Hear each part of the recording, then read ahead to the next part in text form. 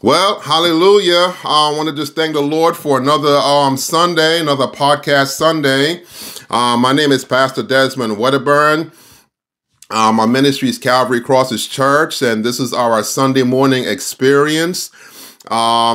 Affectionately called Sunday sit downs, when we get to hear from God what God is saying, and just always in amazement to see and hear how God is going to just work things out on our behalf. Amen. We're on Zoom every Sunday morning between the times of 8:30 to 9:30 Eastern Standard Time. And just love for you to join us and just to hear, for us to hear together what God has to say. At the beginning of this year, God had given us a theme for this year, and it's called Taking Territories. And it's going to be, I'm not sure how long the series is going to be, but this is the first message of the series. And if you would turn with me to turn your Bibles or your tablets or your phones, or maybe you know the Bible by heart, can you turn with me to Joshua chapter 1? And we are going to read the whole entire chapter. It goes as this, verse 1. Joshua chapter 1, verses 1 through 18. And it goes as follows. After the death of Moses, the servant of the Lord said to Joshua, the son of Nun, Moses' assistant, Moses, my servant, is dead. Now therefore arise, go over this Jordan, you and all this people, into the land that I'm giving to them, to the people of Israel. Every place that the sole of your foot will tread upon, I have given to you, just as I promised to Moses, from the wilderness and this Lebanon, as far as the great river, the river Euphrates, all the land of the Hittites, to the great sea towards going down of the sun, shall be your territory. No man shall be able to stand before you in all the days of your life. Just as I was with Moses, so I will be with you. I will not leave you or forsake you. Verse 6, be strong and courageous, for you shall cause this people to inherit the land that I swore to their fathers to give them. Only be strong and very courageous, being careful to do according to all the law that Moses my servant commanded you. Do not turn from it to the right hand or to the left, that you may have good success wherever you go. This book of the law shall not depart from your mouth, but you shall meditate on it day and night, so that you may be careful to do according to all that is written. For then you will make your way prosperous, and then you will have good success. Have I not commanded you, be strong and courageous? Do not be frightened and do not be dismayed, for the Lord your God is with you wherever you go. And Joshua commanded the officers of the people, this is verse 10 now, and Joshua commanded the officers of the people, pass through the midst of the camp and command the people, prepare your provisions, for within 3 days you are to pass over this Jordan to go in to take possession of the land that the Lord your God is giving you to possess. And the Reubenites, the Gadites, and half the tribe of Manasseh, Joshua said, remember the word that Moses, the servant of the Lord, commanded you, saying, the Lord your God is providing you a place of rest and will give you this land. Your wives, your little ones, and your livestock shall remain in the land that Moses gave you beyond the Jordan. But all the men of valor among you shall pass over armed before your brothers and shall help them. Until the Lord gives, verse 15 now, until the Lord gives rest to your brothers as he has to you, and they also take possession of the land that the Lord your God is giving them, then you shall return to the land of your possession and possess it. The land that Moses, the servant of the Lord, gave you beyond the Jordan toward the sunrise. And they answered Joshua, all that you have commanded us, to do, and wherever you send us, we will go. Just as we obeyed Moses in all things, so we will obey you. Only may the Lord your God be with you, as he was with Moses. However, whoever rebels against your commandment and disobeys your words, whatever you command him shall be put to death. Only be strong and courageous. For this title, for this first message of the series, Taking Territory, the title of this message is called Guaranteed Greatness, the Game Plan of God. Guaranteed greatness, the game plan of God. Let us pray. Father God, Lord, in Jesus' name, I pray, God, that you may speak to us, Lord, what heaven has to say, Lord, what is on your heart today, God. And I know that we will be blessed, God. May you be glorified today, Father, by what is revealed and what is said and what is preached today and taught today. May you be glorified in Jesus' name. Amen. Guaranteed greatness, the game plan of God. You know, when I first met the Lord, I remember when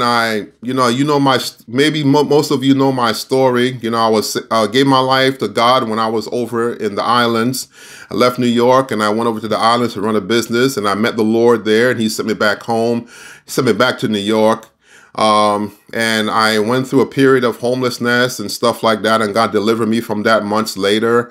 I eventually got baptized, and then I went down to South Florida to live with my sister for a year. And in that time, just coming off the streets of New York, homeless, and my sister, she just happened to have a great job. She was a general manager for a hotel, and so we lived in a hotel. I lived there with her while she was running the place. And, and that particular night, I went for a swim in the pool. They had a heated pool and stuff. And I was like, wow, God, you took me off the streets of New York.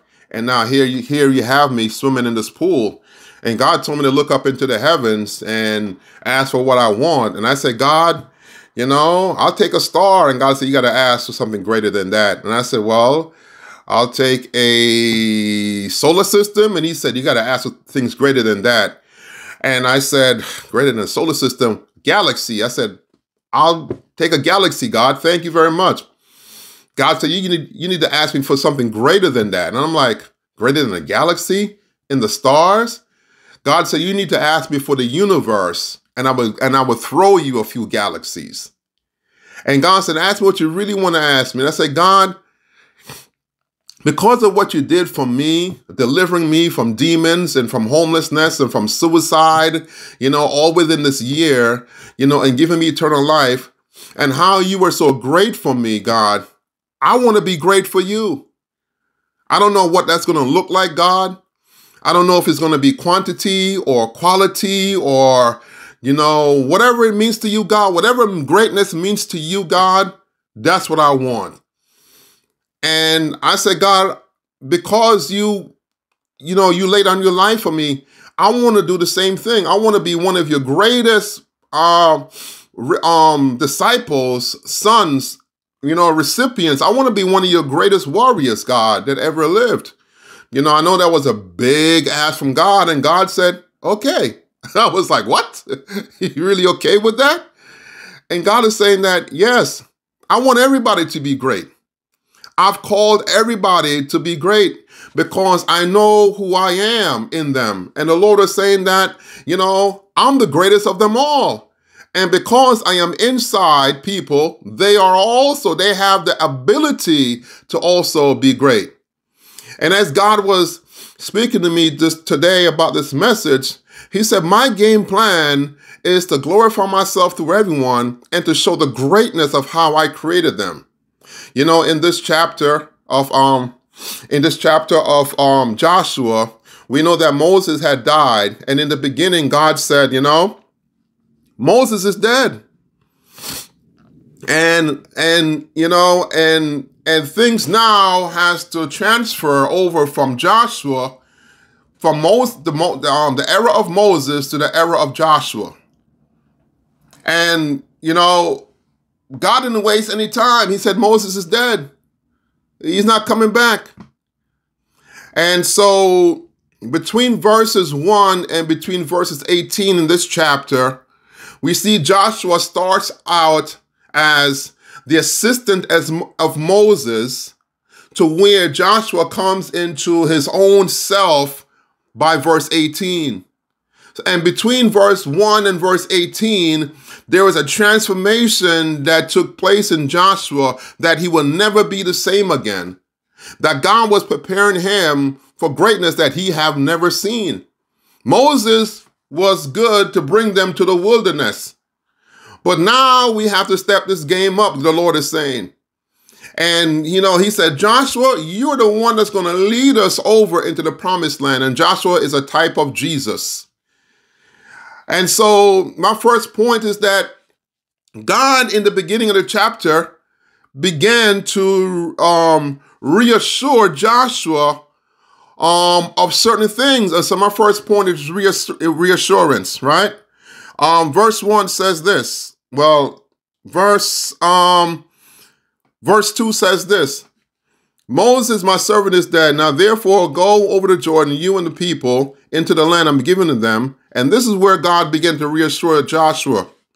Every place that the sole of your foot will tread upon, I have given you, just as I have promised Moses. From the wilderness, and then he began to talk about the territories, right? And then he said in verse 5, he says, no man shall be able to stand before you all the days of your life. Just as I was with, so I will be with you. I will not leave you nor forsake you. And God begins this chapter, right, by eliminating the thought of Moses out of his mind. That, sometimes when you're with someone so long, I've heard married couples say the same thing. I've heard best friends say the same thing. When their friend or their other counterpart is taken away, it is almost like there is like something missing out of them.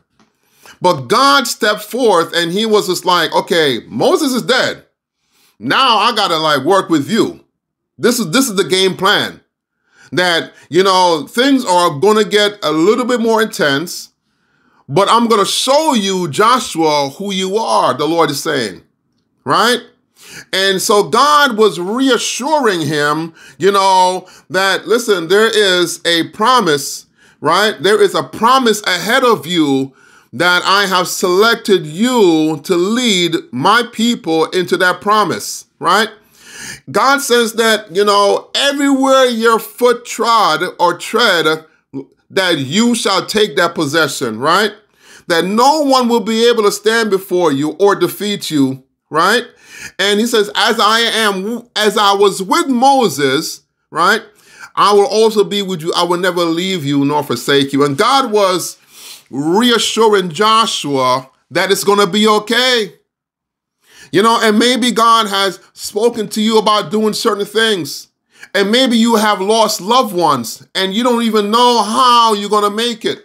Maybe you've lost, a grandmother or a mother or a father or a sibling or someone or a mentor or someone who was really personal to you, right? And, physically died, right? And then you're wondering, how am I going to move on without this person? Maybe that person has died spiritually, emotionally, and, maybe you're in a marriage and that person seems dead. And that person doesn't seem alive. Or maybe you're with friends and, they've decided to go in a different way. And you're wondering, how am I, going to survive? How am I going to survive? Maybe there's certain things that's dead in your life. Maybe you lost your job, or maybe there's things that you were depending on to help you get through. And somehow that is cut off. And then how are you going to manage? And God just reassures Joshua that, listen, the same way that I've been with others that you know about, right? Personally or maybe not personally, the same way that I'm going to be with you. And God reassures Joshua that I will never leave you or forsake you. As a matter of fact, he said that no one will be able to stand before you, that you will be victorious. God is making some guarantees to him. God said, as far as I'm concerned, God speaking, that you are great and your greatness is guaranteed, right? God is saying that's always been my game plan since the very beginning, since I created you. And then God walks Joshua through three things within these few verses that I saw that I thought that was so transformational. The first thing that God said, one of the first things that God said in verse 6, he says, be strong and courageous. And God repeats that between verses 6 and verses 9, he repeats it 3 times. And when he repeats, be strong and courageous 3 times, he meant something differently, in all 3 times. The first time that God says, be strong and courageous, this was in reference to possessing the promise, right? If we go back to verse 6, it says, be strong and courageous. You shall cause this people to inherit the land that I swore to their fathers to give them, right? And so the first time that God says, be strong and courageous, he is directly talking about going over and possessing the land, right? The inheritance that he has for them, right? That, God will always tell us, do not fear, do not worry, because God tells us things because for a reason, right? He just doesn't tell us things just to tell us things. He tells us things because it's for a reason. Have God ever told you, don't worry about it, it's going to be okay? He's saying, don't worry about it because it's going to be okay because of a situation that you might be going through. And so God repeats himself, right, in 3 occasions, right? Be strong and courageous. And the first one was talking about inheritance, right? God has an inheritance for us that is guaranteed. There is an inheritance for us. We know about eternal life, but there is an inheritance for us because of the Holy Spirit that lives inside of us, right? There is boldness. God has told us that he will grant us mercy. God has granted us that he will give us his grace, his power, right? His peace, right? God would help us to walk in, in confidence in him, right? God has given us guarantees in our lives that he is saying that be strong and courageous, because I have guarantees, and God have given you an inheritance, right? Physically, emotionally, spiritually inheritance, right? And eventually, heaven one day, right? And so that's the first thing I saw when God said, be strong and courageous to Joshua. The second time, and probably the most important one was the second one to me. God told Joshua, secondly, to be strong and very courageous again. As we look at in verse 7, it says, only be strong and very, very courageous. Now he's not only saying, only be strong. It's a difference. In the first one, it just said, be strong and courageous, right? Now he is putting an emphasis now on the strong and courageous, but he's saying only be strong, right? So he's trying to make Joshua realize that, hey, I'm talking to you. Now we're really going to get serious now, right? He said only be strong, and then he says, and very courageous, right? When you use that word very, it's an adjective, I believe. Someone will correct me. And it implies, an emphaticness to the word that comes after, that proceeds after, right? That be very courageous and only strong and very courageous, right? And there's a reason why God used those words before strong and courageous, right? He says that be careful, right? In verse 7 it says, being careful to do according to all the law that Moses, my servant, commanded you. Do not turn to the right, to the left, that you may have good success wherever you go, right? And so God is saying like, hey, I want you to be strong and courageous in the first part that you're going to get the inheritance, right? That's a given, right? But he's saying that only be strong and very courageous, right? Because I want you to understand the law and to get into my word, right? Right? The epicenter of this only be strong and courageous, God talks about that you will have good success, right? That in order for you to successfully take territories for God, right? God first has to take territories within you. Territories of your mind, territories of your heart, territories of your emotions, territories of even your physical body. That God is saying that in order to take territories, right?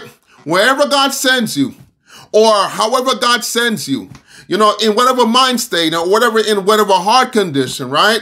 God is saying that first he needs to take territories within us. And at first God said, be strong and courageous. But now he's saying only be strong and very courageous. Why? Because now God is telling Joshua, I need some intimacy with you. I need to take those territories within you first. That I can command things within you, and I know that there's going to be an intimacy within you. And God is saying, you want to know what, and God begins to talk about, and then you will have good success, right? Before it was like, go take the land. But God now is really up in the ante, you might say, that he's getting real specific. He said that this is so important. The intimacy with God is the most important thing that you can ever do in your life, right? God was giving Joshua the strategy for success. The strategy of success is not how much you know. The strategy of success is not how much resource you have. The strategy for success is the influence that you might have and the position that you might have. The strategy for success lives and dies with the intimacy with Jesus Christ, right? And God was saying, listen, this is how we're going to have success. Let's go into verse 8 now. The book of the law shall not depart from your mouth, but you shall meditate on it day and night, that you may be careful to do according to what is written in it. For then God says, you will make your way prosperous, and then you will have good success. You see, God is saying, then is such a powerful word because it shows the timing of everything. You cannot have good success before your intimacy with God. But once you have that intimacy with God, God is saying, then you shall be prosperous, then you shall have good success, right? And so, the formula for having good success in our lives comes right down to the intimacy with God. I have never met anyone that has intimacy with God and has not been successful. That's a fact. I have never met anyone that have not obeyed God, that have obeyed God, that have trusted God with their whole heart, and have done whatever that God wants them to do, and they have not been successful. Now, the idea of your idea of success might be different from God, but according to God, as long as you obey him, trust him, and do what he says, you shall have good success. It may not look the way that you think it's going to turn out, but according to God and according to heaven, you are successful when you trust God, when you obey God, when you do the things of God. Because trust me, your obedience to God can mean someone else's deliverance. The other day, I'm not going to lie, I'm going to put it out there. The other day, I was struggling. It was last week. And after I paid my car insurance, thank you, Geico, no offense. After I paid my insurance, I had maybe $17 or $19 left in my account. And I was like, God, look at this. I serve you, God. I trust you, God. But Planet Fitness is going to take out their $24 and I'm going to be in the negative. Brother was broke. I'm blessed, but I just didn't have it to reflect in my bank account. Sometimes I wish God would sell those cattle on 1,000 hills, liquidate it, and send it to my bank account. But here I was. Saturday was hard. Hardly had anything to eat. I was wondering, God, how am I going to survive? How am I going to make it? And I can't touch the money in my account because I don't even have that much. And I heard the Lord said, you know, wait till Sunday. Sunday came. I preached a powerful message. I think I preached a message called Buried for Our Benefit. And I'm talking about, you know, God burying things in our life and God will make us successful and all of these things. Nothing. I went the whole day just like, God, what's up? It wasn't until 10 o'clock that night that I got a phone call where someone told me that God spoke to them and they sent me money that covered a lot of stuff. I'm not going to get into details, but I trusted God. And you know, sometimes it's hard to trust God when you have little bit to nothing. But I just decided to trust God. And I was praying for months for one of my microphones that went out. I have a boom microphone that went out. And, you know, I'm like, God, I need that microphone to do the podcast and stuff. And I'm like, God, and I need to survive. And that money that person sent, I got a brand new microphone that I've been praying for. And I was able to take care of other things. It's that when you obey God and trust God, things will happen, right? And I thank God for the obedience of that person, you know, that God used that person to deliver me. And God is saying, just be strong and be courageous because I will never leave you nor forsake you. And it's because of my intimacy with God that I didn't reach out to anybody on Sunday and say, you know, I'm going through a hard time. No, I just trusted God because that's what God said. And I'm going to stand on this word. You know, here's the thing though. You know, the game plan of God is that he wants to show his greatness through us. And God sometimes shows the enemy his playbook, right? God will show the enemy his playbook. And this is to show you that even though the enemy might know the plans of God, he still cannot defeat God, right? But the enemy will try to bring obstacles and roadblocks and all these things, right? Trying to distract you, you know, in what God has spoken over your life, what God has said to you, be strong and be courageous and focus on these things. And the enemy will try everything he can. He will use people against you, right? He will try to slander your name. He will try to bring temptation and distractions to you. But God's saying like, listen, I will show the enemy my playbook just to show you my power, and still the enemy still can't do anything about it, right? I remember like growing up watching Michael Jordan, you know, Larry Bird, Magic Johnson, and people talk about Larry Bird and Michael Jordan. Now, they were like some of the biggest trash talkers, right? And you know, some of the players, you know, some of their teammates would say that, you know, Larry Bird used to tell us like where he's going to take that shot and how he was going to shoot it. And exactly what he did is what he did. And Jordan too, right? And God was like, listen, this is what I'm gonna do. I'm gonna show you one of my best shots, right? I'm gonna create people that's gonna dominate you on this earth, right? And he said that you might bruise their heel, but I'm gonna crush your head. God already told him from Genesis how the plan is gonna go. God showed him his playbook, right? He knew all the players.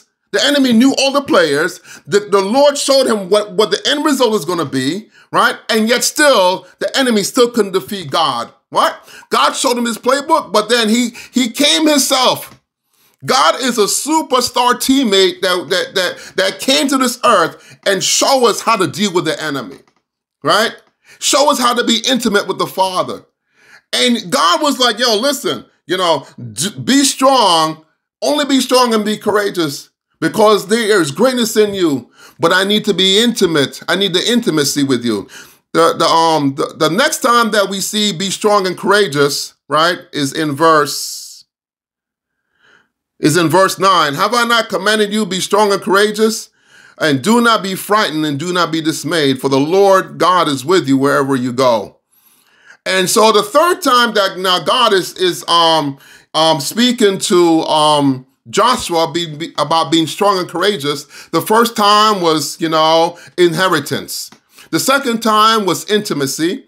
And the third time that he's speaking to Joshua about be strong and courageous is about intimidation.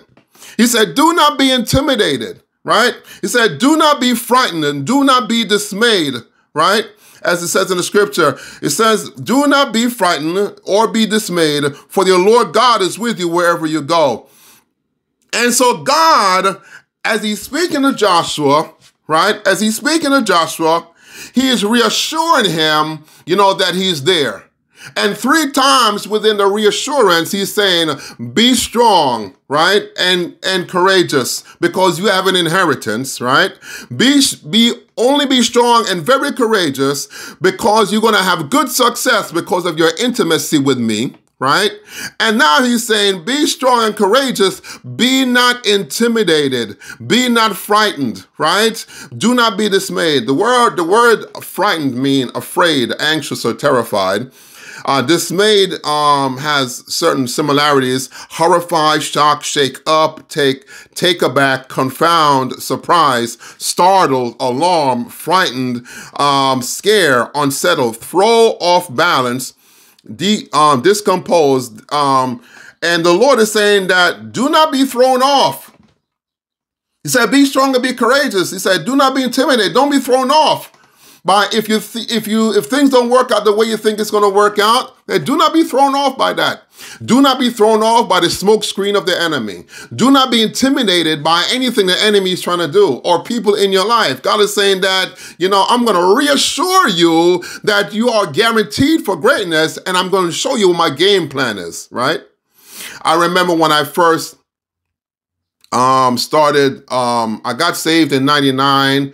Went to seminary in 2000, graduated in 2005. And in the midst of me graduating, I met a friend of mine, a friend of mine in school. Her name was Cheryl Simmons.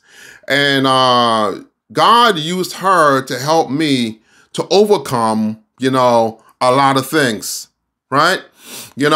She had this thing where she used to wake me up. She used to call me to get up at 4 a.m. And so we would, she said, hey, we got to go into Manhattan. We live in Brooklyn. She lived in an area called Bedford-Stuyvesant. I was always living in Flatbush. And she called me up to say, hey, let's go to Manhattan. I'm like, what for? She said, meet me at such and such in Manhattan by 5 a.m. And I was like, okay, or 4:30 a.m. And so what she was doing, she was reaching. She had an anointing oil, right? That she was showing me how to take territories. And so we walked all the way through different parts of Manhattan. She was dropping the oil and she said, well, read the book of Isaiah aloud as we're walking. And as you're reading it, keep praying. And we're praying and we're taking territories. And, and God, had her, we did that for like maybe a year, different parts of Manhattan. We even went around where Columbia University is, where Central Park is, Union Square, places where I was homeless at the time. And God was showing me that, listen, I'm showing you how to take territories. And we did that. And then there was a point where, God had removed her out of my life. And so now I'm in Brooklyn and God said, remember what, Cheryl was showing you? She's Reverend Cheryl now, was showing you. I want you to do the same, but I want you to go out by yourself. She's not with you now. And I felt like, God, how am I going to do this without her? Because I'm so used to doing it with her. And God said to me, I want you to go at the mouth of the subway stations in New York City, in Brooklyn, and stand there rush hour and preach the gospel. I was like, what? You want me to do what? and different areas in Brooklyn, in Canarsie, Rockaway Parkway, and different, Utica Avenue and Eastern Parkway, like in Flatbush as well, all over. And he said, I want you to go there at high time, at rush hour, and preach the gospel. And I was like, God, that's so scary. And God said to me, do not be dismayed. But if you don't go, I would dismay you before people. And I got scared. I was like, God, you're good. God gave me an offer I couldn't refuse. I don't want no problems with Jesus. And so I gathered myself while I was in my vehicle, and I went out there, and I remember people are coming up the train station, coming out of trains and drones, and I stood there. And I said, God, what do I say? People of New York or people of Brooklyn? I didn't even know what to do. God said, open your mouth and I shall speak through you. And as I opened my mouth, God began to speak through me. And as I began to speak, I saw people stopping and they were listening to me preach the gospel. God said, be strong and courageous and don't be dismayed, because I have a track record with God with intimacy. And God has promised an inheritance that he will never leave me nor forsake me. And so God was reassuring Joshua in this passage as the leadership had changed now, and that he is going to be leading the people of nation of Israel over into the promised land. And God was leading me, to a place that I have never been before.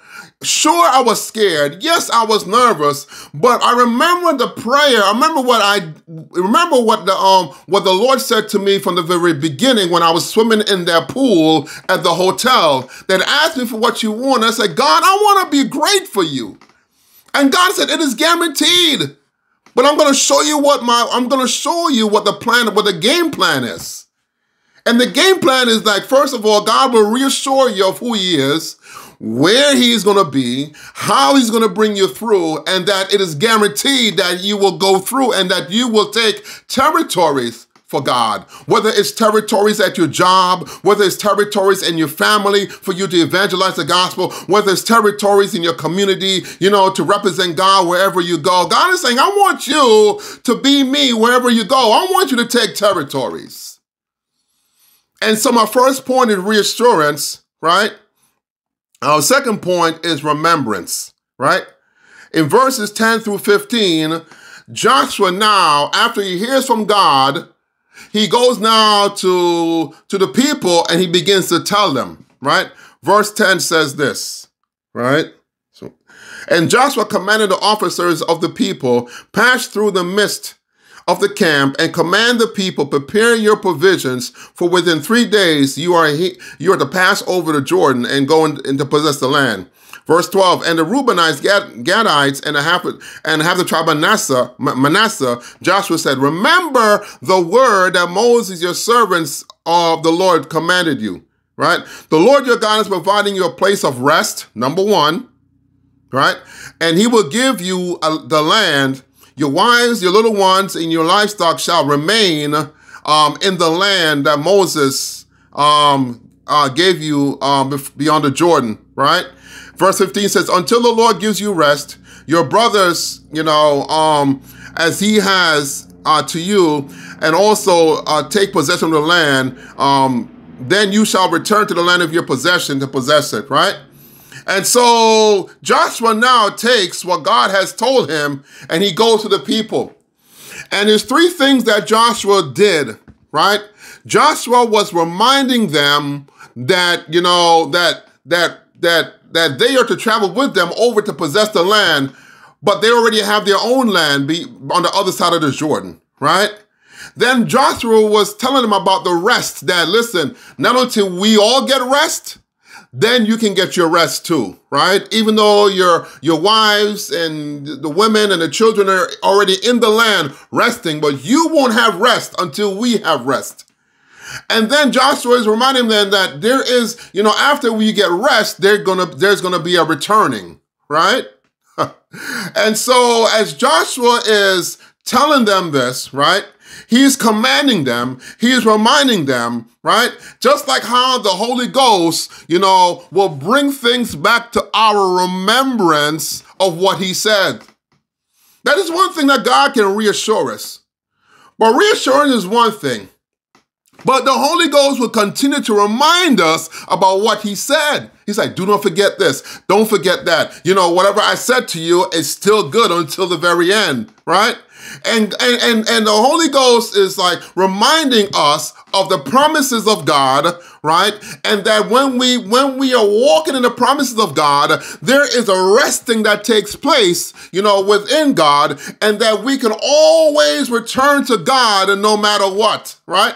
And so Joshua is letting the nation of Israel know, right, that, you know, that this is the deal, that I'm going to bring back to remembrance of what was spoken to you by Moses, right?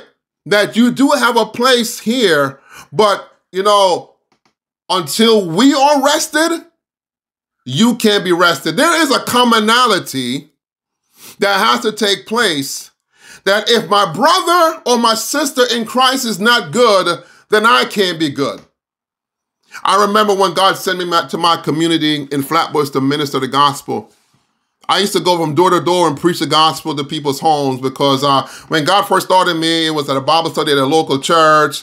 And then, you know, after that, a year after, I was trying to find a storefront to rent, and we did that for a while. But God really wanted to transition me to house churches model.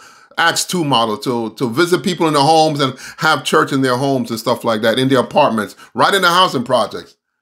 But every time I used to go back to my place, you know, my own room, my own apartment and stuff like that, you know, I would not be at rest.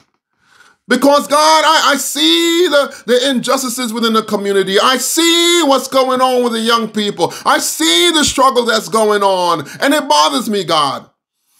And, you know, if my sister or my brother in Christ, something's going on with them, I can't rest. And that there has to be a commonality of a cooperative spirit, that if you're not okay, then I'm not okay. When you are okay, then I'm okay. It's like God is like, you know, that we have to move as one, not only physically, but also mentally and spiritually. That if someone is not okay, I'm going to pray for them until God sends a peace. And then when God sends a peace, then I will feel great. Then I'm at rest. And Joshua is letting the nation know that the nation that were on the other side of the Gadites and the other tribes, they're saying, listen, you can, even though your wives and your children and the females and your livestock is at rest on the other side of Jordan, you can't rest until we are rested too. And after you're rested, then you can return home. And so Joshua was reminding them, but God also reminds us that in him there is a reminding, there is a resting, and there's a returning. I remember when God first gave me the name for the ministry, Calvary Crosses Church. And he said, you know, the foundational scripture for this ministry is going to be the thief on the right hand side of Jesus. That said, Lord, remember me. And God said, today you will be with me. Today you will be with me. And I remember when I brought that to, you know, my other colleagues and said, listen, God has called me to start a church, but I need help. You know, and they were willing to say, you know, we will help you to start this. And that's how we got started. And then God began to send me to other places in New York City to partner with other ministries, you know, because it was all about taking territories. But God is saying that there has to be a commonality. You know, if someone needs help, you go and help them. Whatever ministry that is, whatever person that is, right? And then because of that now, because of that obedience, God has transitioned me now to go and preach the gospel and also to reach out to other people who want to be concerned about the things of God. And so God had me start a ministry called Battalion for Christ, where we fast and pray for 40 days. Because we are concerned not only about our own lives, but about God's concerns, right? And now God has given me this territory of a podcast. Right? Like, God is reminding me from way back when what he has said, listen, I'm going to make you great. And I had no idea that what it's going to be about. But as time goes on, I'm starting to unfold how God is saying, this is what I mean for you to take territories, right? This is what I mean, and it is your greatness is guaranteed. You know, God reminded me that wherever I go in New York City or around the world, for me to always, that Flatbush, Brooklyn, New York City will always be my home base. That is going to be my place of physical resting, and it's going to be my return on this earth, wherever I go. And there has to be a place or a thing in your life where God is saying, this is your place of rest, right? Physically and also in Him, right? And God will always remind you, bring back to remembrance. He will, number one, He will reassure you, but He will always remind you, of your physical rest and of your spiritual rest in Him, right? And so, as at this point, as Joshua is beginning to speak to the nation, this is where now you really see a transformation that is taking place in Joshua. We see from the very beginning that there's a reassurance. We see next that there's a reminder or there's remembrance, right? And as God spoke to Joshua, He speaks to the people. And now we see where it all comes in full circle, verses 16 through 18. Verses 16 through 18 says, and they said, all that you have commanded for us we will do.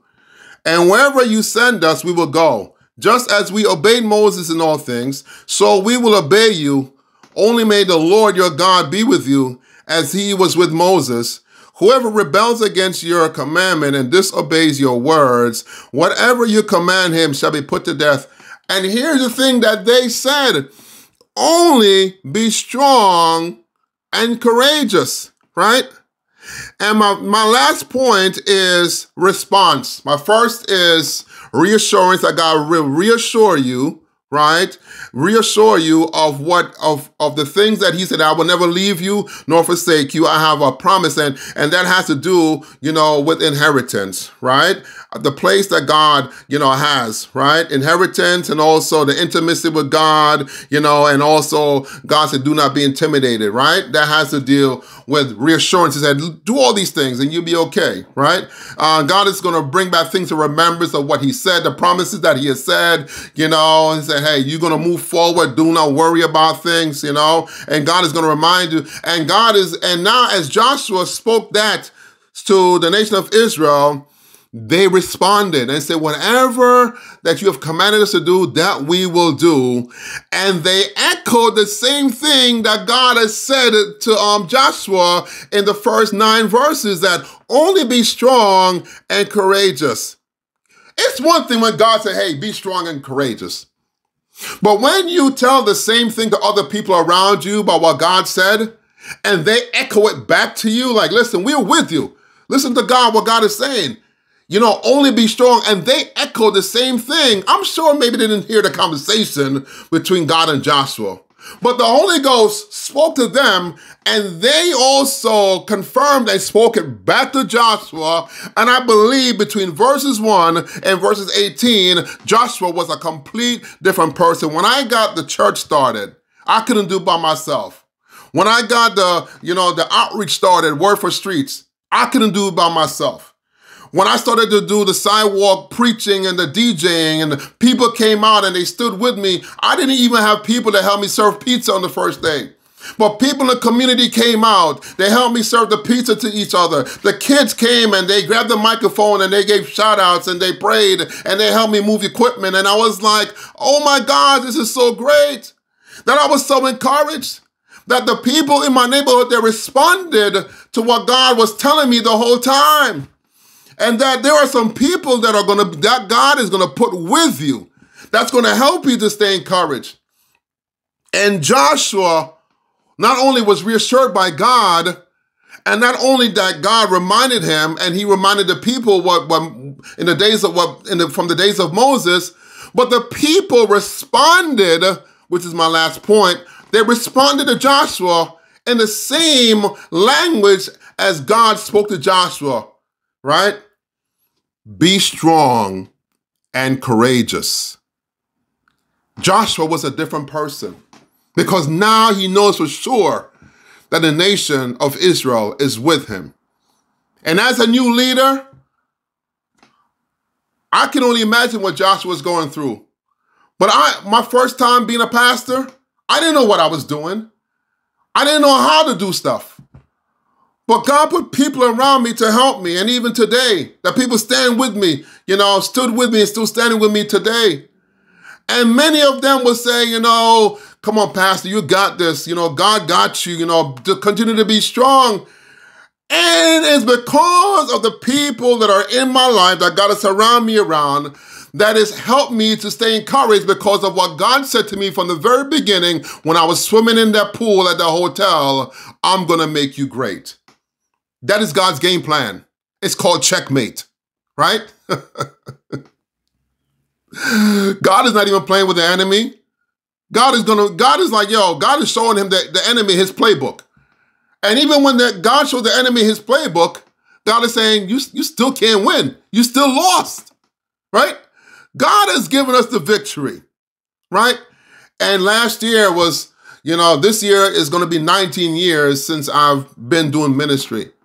And I'm still on fire for Jesus since day one, right? A full-time ministry. I've been saved 24 years now, I guess, right? And so it's like I'm still on fire. And I still believe what God said, that you will be great. And God has a game plan for your life, for all of us, right? And it's guaranteed greatness that he plans to fulfill what we allow him to fulfill. Just say yes to God. Because God, from the very beginning, he's all about taking territories. But first, he wants to take territories in your heart, in your soul, in your mind, so you can walk in the fullness of who you are, who he created you to be. As God spoke to Joshua from the very beginning, he reassured Joshua that he is with him, he will never forsake him, and that wherever he goes, that he will have victory. Wherever his foot tread on the ground, that he will have victory, and no one will be able to stand before him. And God gave him the strategy of success as he was reassuring him. He said that be strong and of good courage. And God was saying, like, listen, I have an inheritance for you, right? The strategy of success is my intimacy with you. Get to know God. That is your true strategy of success. There's times that I have failed in things, but I know that I can always recover because I have my intimacy with God. And God is saying, do not be worried, right? Don't be intimidated. And then we come all the way down. The first point is reassurance, the second point is remembrance, and then the third point is, how are you going to respond and how is the people around you going to respond? And when you have people around you that will partner with you for the glory of God, the greatness becomes even greater. And God is saying, that's what I'm talking about. I want you to take territories. I want you to evangelize to your community. I want you to be me wherever you go. Wherever you go, God is saying that the presence of God is going to be with you. And I want you to take every single territory within your family, within your job, within your community, wherever you go, overseas, wherever it is, mentally, spiritually, physically, God said, I want to take those territories within you so I can show forth my glory. I want to show forth my greatness. And that is the game plan of God. Guaranteed greatness is our message today. Guaranteed greatness is God's game plan for you to fulfill everything that he desires for you to do and for you to be great for him, right? God will reassure you. God will remind you of things that he said. And then God will allow things, people around you and your community to respond to you. But how are you going to respond to God right now? You can just respond to God and say, God, here I am. And maybe you don't know God, and maybe you want to know what God's game plan is for your life. And you can just say a simple prayer. You can just say, "Dear Lord Jesus, come into my life. I accept you as my Lord and Savior, God. I want to be great for you, God. I want to know what your game plan, I want to know what your purpose is for my life. And Lord, help me and deliver me and save me." And God is going to show you his game plan. Amen. Let us just pray. Lord God, in Jesus' name, I pray, Father God, that I thank you, God, for your message today. I pray, God, that you will show whoever might be watching or listening to this message, God, how great they can be in you, God. And show them your game plan for their lives, Lord. Show them your purpose, God, and how they can take territories, God. But first, God, I pray, God, that you will show them that you need to take territories in their hearts, in their minds, in their souls, God, to have this, to be of great success, Lord. And I thank you for this message, in Jesus' name. Amen. Amen. So that is our message for today. I thank God. Just continue to tune in for the next message from the series. This is the first message of a series called Taking Territories. And the first message is Guaranteed Greatness, the Game Plan of God. Hey, go out there and let God use you in these territories. But first, make sure that God has the territories of your heart, your mind, and soul, that you have that intimacy with God. So you can have great success, not only good success, great success out there. Amen. Amen. God bless. Be peace. Bye-bye now. All right.